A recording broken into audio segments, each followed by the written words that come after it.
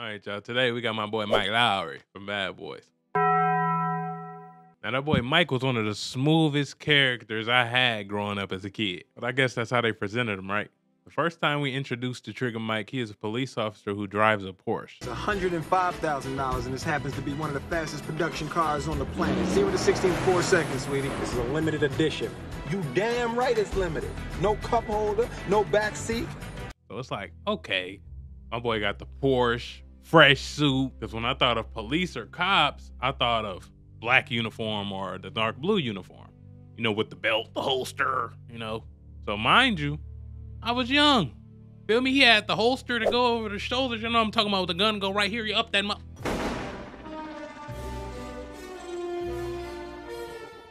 Y'all never thought it looked dope to be a detective? Or like FBI, you know what I'm saying? Like Criminal Minds. Y'all seen Criminal Minds? Everybody done seen at least one episode of Criminal Minds, just skimming through and they trying to find somebody. You know what I'm saying? I think it was the camaraderie of it all. You know what I'm saying? Marcus and Mike was moving as partners. You feel me?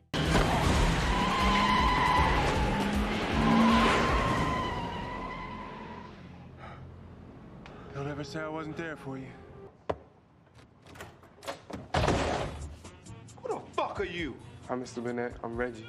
What you doing here? Came to take home Megan. What? What's your name? Reggie. Well, no, I heard the motherfucker say your name, Reggie. You taking Megan out? Yes, sir. How old is you? 15. Shit, nigga, you at least 30. This is Or all the action scenes was heat. They always had him doing some dope ass shit like, Marcus!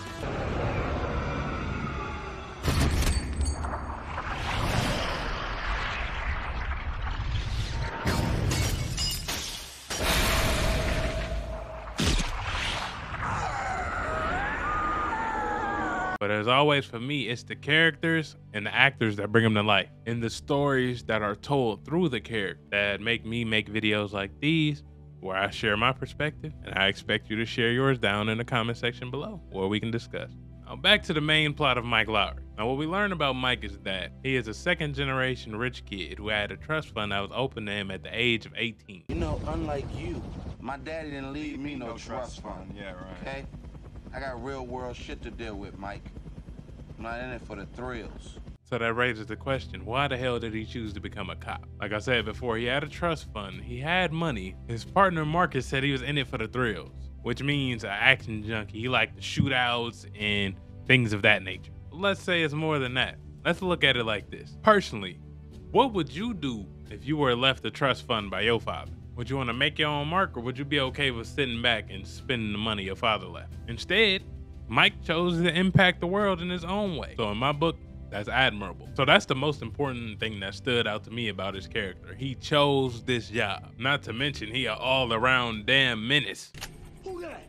Who in my house? I'm the devil. Who's asking? The devil is not welcome here. You got to call yourself the devil in his house. A bullet in the head will really mess up your extensions. Whether it's a shootout or an investigation. And now that I'm older, he kind of remind me of Shaft. If you don't know the Shaft character, we might cover him later. In Bad Boys 3, I realized something though. Yeah, he was a legend at his job, known throughout the city. Yeah. Damn near everything you can imagine as an officer under his belt. But what had he accomplished outside of that and all the other material things he had? Crazy enough, he ended up realizing the same thing. Not that it was acknowledged much in the movie, but in order for that to happen, Trigger Mike almost lost his life to that damn trigger. Trigger Mike strikes again. And it's crazy, cause that age ain't slow him down at all. Nigga got some crazy genes. You about to see why I'm talking about genes in a second. But just stay with me. Now, turns out he had family the whole time. Well, a son, and his son is the one that pulled the trigger on Trigger Mike.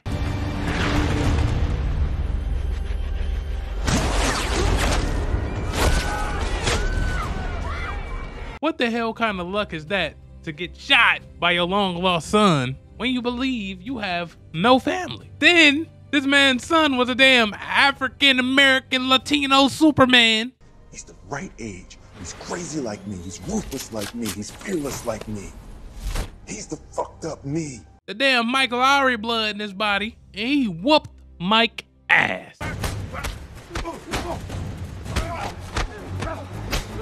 But he's really getting his ass whooped. I knew something was wrong when Mike Lowry lost the fight. Because they built him up. They built him up so high. I ain't seen him lose a fight the whole, feel me, the whole trilogy. So I wasn't surprised. I wasn't surprised when I found out he had a son in the third movie. I wasn't surprised. In all seriousness though, when he found out he had a kid, you know what I'm saying? We see there was more to Mike's character all along. As much as he denied it, he always wanted family, but buried himself in work to hide the fact. If y'all don't peep, I'm a peep. Feel me? But yeah, burying yourself in work, that ain't it. Successful do not recommend. Y'all try to face y'all problems head on and don't be afraid to ask your people for help. And if nobody want to help, believe you strong enough to get through. And I also believe you're strong enough to get through. But I believe we can do anything. Thank you for checking this video out. Just getting back into my groove. And also, Bad Boys 4 was just announced. So I was like, okay, let me make something right quick to pay homage to this character. Can't wait to see it on the screen again. Especially, you know, after Will Smith slapped the hell out of Chris Rock, I thought it was over. So with that being said, I'll catch y'all in the next video, and it's coming real soon. Hit that like, subscribe if you're new. Peace.